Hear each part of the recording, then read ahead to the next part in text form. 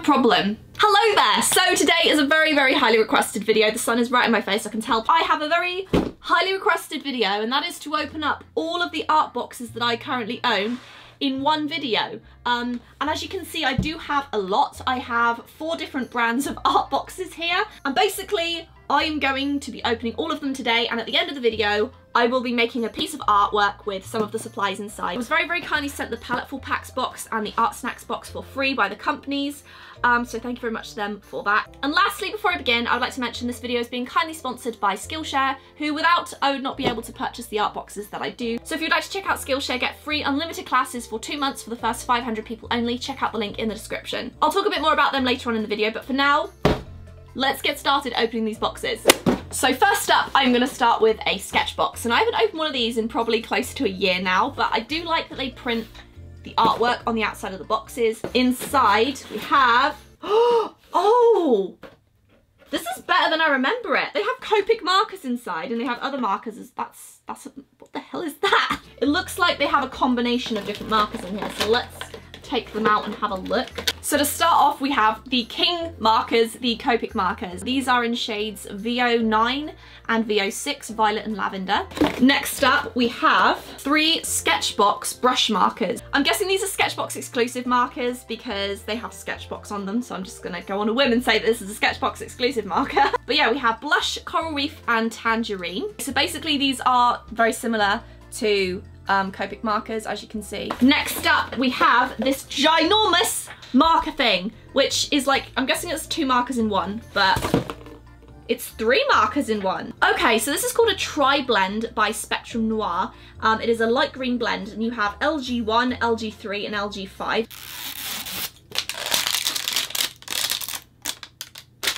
ASMR. It's like Lego. There's so many pieces to it. Next up, we have a King Art Inkline pen. I've not heard of one. Oh, that's a nice. Oh, I like this. I like this nib. It's basically got a very, very fine pointed brush nib. We have our little menu. I've just realized it says July. That's really embarrassing. Bit late to opening this, but it's the July box of 2019. We have our little sticker, as you can see, very, very nice. We have some beautiful artwork by a lady named Janice. And last but not least, we have a little Strathmore sketchbook that says marker on it, which is kind of like the thin cardstock style paper, which is good for using markers with. I mean, I've opened a few Sketchbox boxes in my time. This, however, is a really good box. This is a fantastic box, actually. Chloe, so this next art box is, hello. I think it's about time we start talking about the Skillshare sponsorship thing. Oh, right now? Yeah. Okay. Can I open this one first? No? Okay. Okay, we're just gonna, we're just gonna start. Do you want to explore and learn new skills like how to make art, how to better your art? Well, you're in luck because Skillshare has thousands of classes in art, illustration, graphic design, business, web design, and much more. It doesn't matter if you're a beginner or a professional. Even just watching one Skillshare class, you will learn so many skills. So if you want to get unlimited Skillshare for free for 2 months, check out the link in the description, but it's for check out the link in the description to get 2 months free, but it's for 500 people only, so check it out. Actually, I want to recommend you a class. This one is by a woman named Maya Fadul. It's called Illustrating Expressive Portraits in Procreate, and basically she's teaching you how she creates her very unique style portraits, basically, and it's a great class. You can learn about colour palettes, you can learn about portrait features, textures, and she's just a wonderful artist, and I think it's a great class to start with. The next Sketchbox here we will open. I'm not sure what month this is from. It's probably from 2014 at this rate. Right, so inside we have some ink of some kind. So this is by Royal Talons. It is Amsterdam ink. We have some Speedball calligraphy ink in a nice little jar. And I was kind of tempted to smell it for some reason. I don't know why. This is in super black. We also have some calligraphy ink in white as well. We have a bunch of paper grass, which we don't like. We have a, ooh, what, this is a fancy, we got a fancy brush, people. Tender Loving Care of Artist Brushes. Silver Brush Limited by Deirdre A. Silver.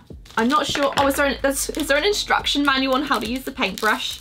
Okay, it's not a, It's not an instruction. Oh, it is an instruction manual. Okay. This is actually quite interesting because not only does it tell you their selection of brushes that they have, it also tells you how you should be cleaning them, the types of brushes, how they're put together. Next up, we have a General's pencil, all surface pencil. It's just a black pencil. Writes on glass, metal, plastic, and wood. We got a little sketchbook sticker.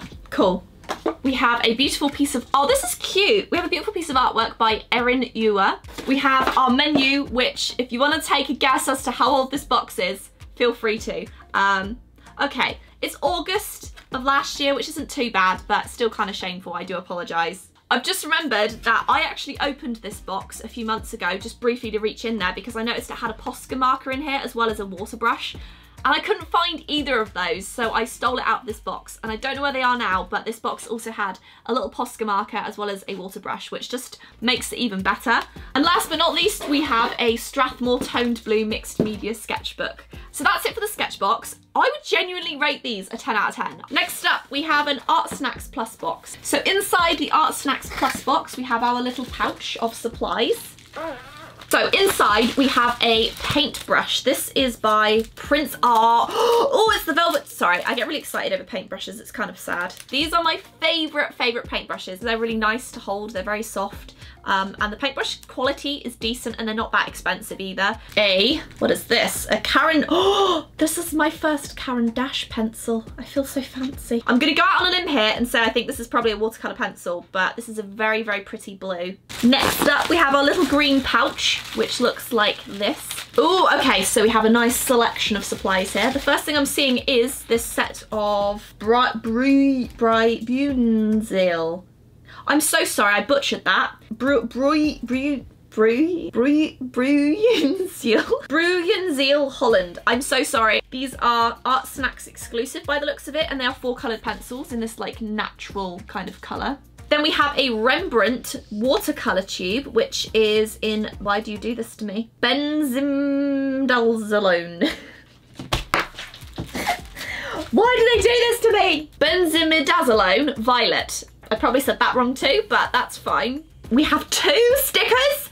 I've got 2 stickers, very exciting stuff. We have a graphite brush liner. And lastly, we have this beautiful turquoise paintbrush by Royal & Langnickel. It is a 1/2 inch brush. So this box is apparently the March box, so I'm on time with that one. Last thing, oh, this feels like it's gonna be decent. Oh, wow, okay. This is probably the nicest watercolor paper that I have ever owned in my life. And I don't do much watercolor, but this is nice.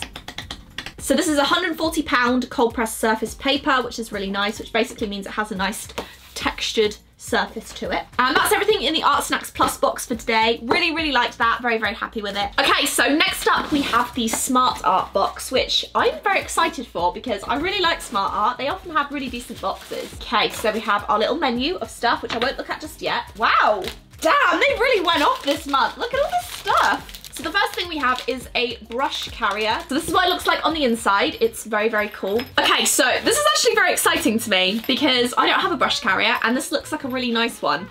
So we have a bunch of little elastic spaces for the brushes, and this is by Royal Langnickel. It can hold up to 18 standard handle brushes. We have a Hahnemühle zigzag. Oh, I've always wanted one of these. These are like those accordions. 300 GM, £140 with 18 pages. So when you open these up, they do this.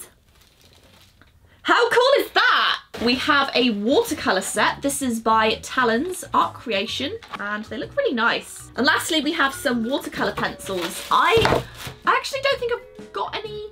I've got some old watercolor pencils by Prismacolor, I think, but these ones I've not heard of before. They're by Brunzil. Oh, it's that word again. And also we have some Jolly Ranchers. These, oh.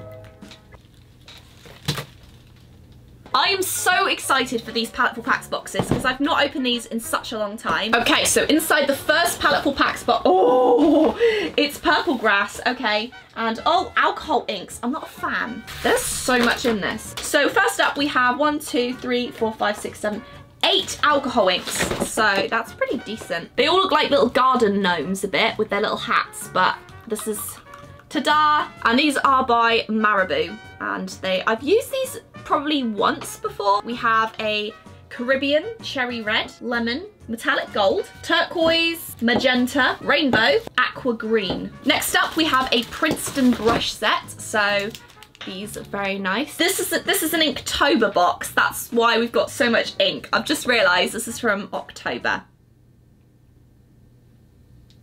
We have a Yupo medium Legion paper. It says this synthetic tree-free paper, very cool, is everlasting and non-absorbent. It resists buckling with wet media and can be wiped clean. Pigments will retain true clarity and brightness. That is really, really neat. I like that a lot. And last but not least, we have an alcohol ink art panel, which is 8 by 10. It is a double-sided vinyl hardcore alcohol ink panel. So you can use it with acrylic paints, mixed media, especially alcohol inks. So that was the October Paletteful Packs box. Very impressed. There was a lot in there. I liked it a lot. Very, very sad times. We are on our last art box. This one feels very heavy. Oh, there's green. Oh, there's a pencil hiding in the greenery. So we'll start off with this. It is a Koh-i-Noor Polycolour pencil in what looks to be gold. We have an Art Alternatives pigment liner set in 0.1, 0.3 and 0.5. We have tritone pencils, which are basically multicoloured lead pencils. I've never used them, but I really have wanted to for such a long time now. They are by Koh-i-Noor, which is awesome. We have a little pencil sharpener here. This one is by Koh-i-Noor as well. Our menu, which is from September. I actually didn't realise that Paletteful did this. They have a prompt challenge. So every single week in the month they send you the box, they give you a prompt word. So week 1 was last, week 2 was old, week 3 was cozy, and week 4 was coffee. So that's pretty cool. And lastly, we have a Bristol pad. If I can get it out. I didn't know that they did Bristol pads like this, to be honest, because they open up like a normal book. I really like that. So this is by Strathmore. It is 15 sheets and is for dry media. Okay, so that is everything from the art boxes so far. Let me know in the comments down below which box was your favourite. I'm gonna make some art now with some of these supplies. I'm not sure what I'm gonna use yet. Probably I'm gonna lean towards watercolour maybe, and then some pencils. I don't know, I'm gonna see. But wish me luck and let's go. So, I got all of the watercolour supplies together, took out the watercolour paper, and for some reason there was like this weird line of cardboard glued to the edge. I couldn't really figure out why it was there because the cover wasn't made of cardboard and nothing cardboard to my knowledge was touching it, so I don't know. I ripped it out and got to the next page instead. And I thought I'd paint a nice watercolour scene from Jungle Book. I thought the very, very, very limited colour palette that I had would work well for it because it had mostly brown, 1 blue and 2 greens, which isn't the best. It started off okay, but I just wasn't really a fan of the colours in the set of watercolours. Every time I tried to make the blue look nice, it just went muddy. It wasn't good. Didn't like. They were really pigmented, to be fair, but for sure, I was just not a fan of the colours, and there was no way to lighten them either. I kind of thought maybe I'd be able to fix it with the watercolour pencils, which for some reason resulted in me having these tiny little bits on the paper. I don't know why. I initially thought it was the paper doing it, but it turned out that I think it was the pencils. But basically, after 20 minutes of trying to fix it, getting frustrated, making the colours worse, I got annoyed, and I don't normally do this, but I loathed it. I loathed it. It was so annoying, and I just didn't want to see the light of day of this thing ever again. So this time I started over, but now I chose to choose a scene that was darker and more muddier in general, so it worked better. I kind of used the watercolour pencils as regular pencils, as well as the tritone pencils over the top of the watercolour too, and it definitely worked better that way. Also, I definitely haven't used watercolour for a really long time because I realised I kept trying to use it like acrylic paint. It's not acrylic paint. I keep forgetting that you can't layer watercolour. You have to start light and go dark, whereas acrylic you can go lighter or darker. And I kind of messed up the fox's face a little bit because I was drawing it upside down, so I just tried flipping it, and would you believe it?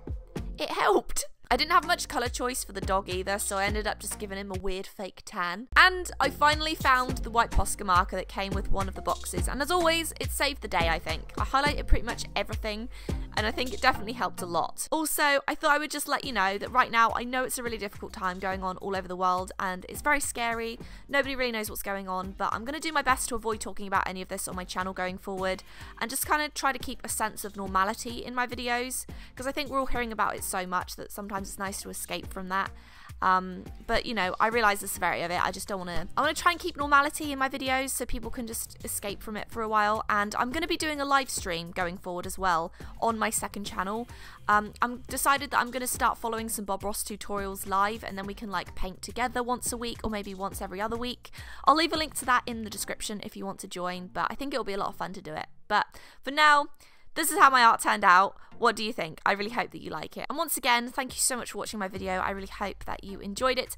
Please, please keep yourself at home. Social distance for a while. It's not for long, but you know, as human beings, we need to look after people. Even if you aren't at risk, there are older people in the world. There are people with health problems that this is really going to affect. So even if you aren't thinking of yourself, think of your other fellow humans. And this will be over soon. So just take care of yourselves, wash your hands, stay safe, be smart, and I will see you in the next video.